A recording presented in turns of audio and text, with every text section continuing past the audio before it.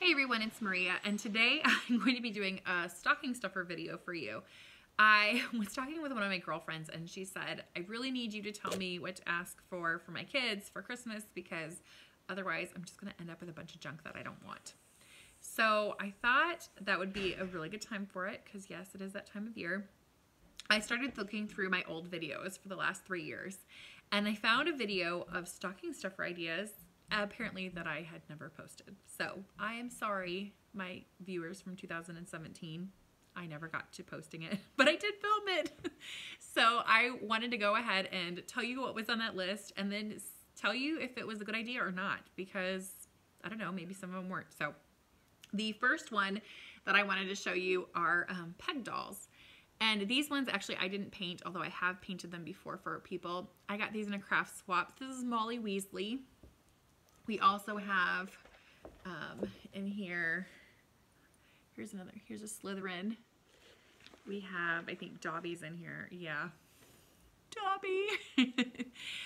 These actually are still a good idea. You can paint them to be any character from any book that your kid likes. They're great for younger kids. You can get them in different sizes.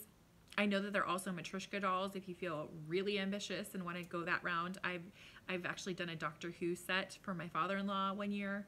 It was really fun to do, especially for Doctor Who. So if you kind of fancy yourself crafty, or you could even give them to the person with the book and say, hey, why don't you paint your own if they're more artsy than you are, or find an artist to do it. But you don't really have to be super over the top. These are pretty simple.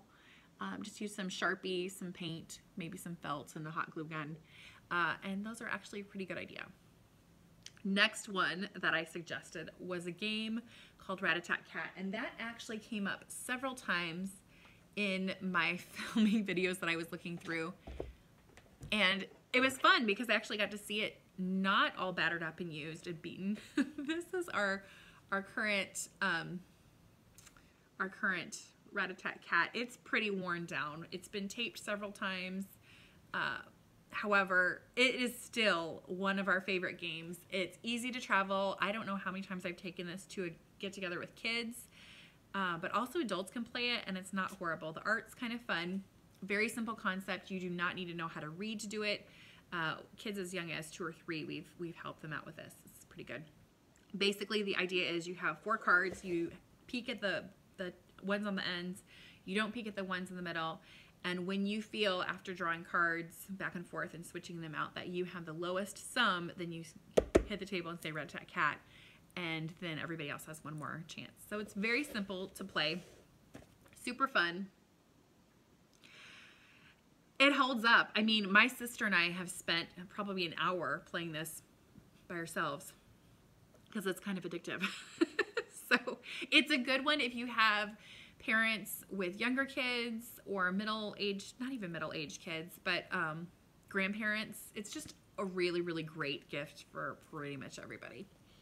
The next thing I suggested was Flux, and we have since expanded our Flux card collection. These are 2 of our favorites.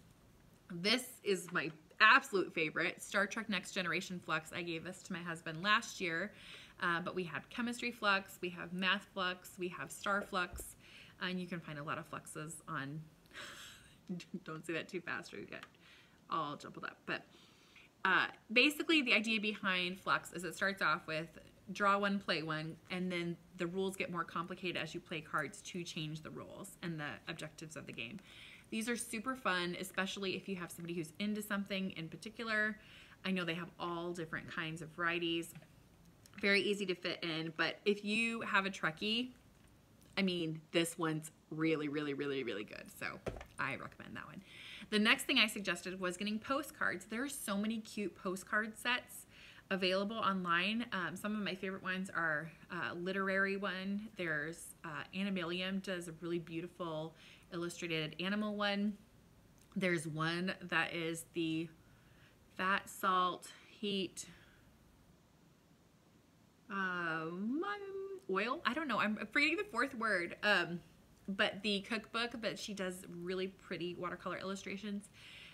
Those postcards are coming out pretty soon. So just, if you know what they're into, search getting a postcard set, because if they don't use them to send out to people, they can also just have some beautiful art to kind of change out. Next one up was Cardline, Animals, or Timeline. And we actually, this is a card game we have several versions of, although I'm not seeing any of them right now. I didn't grab it out. Cardline Animals is basically, they're animals and you can rank them by weight, length, and lifespan. And you kind of try and play as many, get rid of your 4 cards and not draw new ones if you play it correctly and put it in the right order.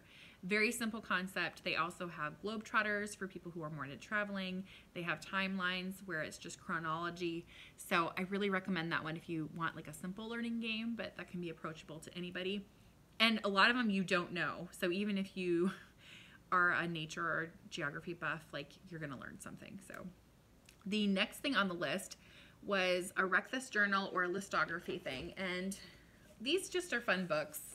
I still really recommend these ones. I haven't filled them all out, but they're kind of fun to have out. I actually filled out more of this one than other. They just give you prompts of different lists that you can make. And we also have a game to go with it that I actually really like the game. This is called Listography, May the Best List Win.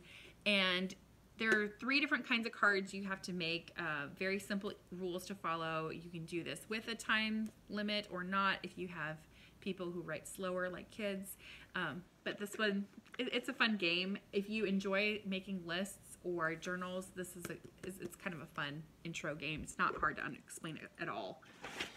The next one on the list is probably one of my favorite things, just period. And it is water brushes.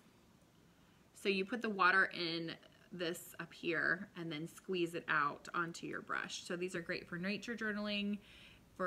I like to paint in my Bible at church, so I take that there. It's great if you are just traveling, and if you have anybody who's an artist and likes paint in any sort of way, water brushes are great. But the things to go with them that I really, really love, there's 2. And these things are some of my most prized possessions. They hold up for a very long time. They're a very good art supply. These are Inktense watercolor pencils. They work like watercolor pencils, but then they dry like ink. So when they don't reactivate and smear if they get wet. But I have had this set for 3.5 years. And while I don't use them absolutely all the time, they hold up for a very, very, very long time. Like, I love them. The other thing that is my favorite, and I've used more than probably more than my Inktense by a smidge. These are called Peerless watercolors. And they come in strips like this. They're actually made from plant dyes. They used to use them to color tint pictures a long time ago. It's a company out of Wisconsin, if I remember correctly. And so when they came, I kind of cut them into strips, and then I just glued them onto just plain some cardstock. I keep this in my purse. You can see it's very well loved and needs to get reloaded on a few of the colors. But the sheets that it come in are about yay thick, so you can divide them out. This has lasted me 2.5 years, something crazy like that. It makes it possible for me to carry around 48 colors with me in this small of a thing in my purse, in my like billfold thing. And I'm eternally grateful to the Peerless Watercolor Company for allowing me to do that for travel journaling, for nature journaling, for doing journaling in my Bible at church. I mean, this thing right here, and I don't even know how many kids I've shown this to that are just like mesmerized. It's high quality art supplies. I think the bigger set that I got was $50, but again, you can cut those into 3 and divvy them out to 3 different people if you'd like, or you can just keep them and reload them in a couple years when you need to. It's definitely worth the investment. They do have smaller sets too, but this is probably one of the things I use most in my life. So yeah, that held up as a recommendation. So that is what I'm going to go ahead and recommend to you for stocking stuffers. I would also like to throw in 2 more. Who Gives a Crap toilet paper. I love this company. They don't use plastic to do their wrapping. It comes in a big 48 box. And I actually just ordered one, the gift edition. So it has a big box that has a to and from. And the ones for Christmas actually have written on there like a design. It's like a holiday design. It says to and from. So you can give them out to your mail people, to your favorite librarians. It will say Who Gives a Crap on it if you care about that, but I don't. I think it's great.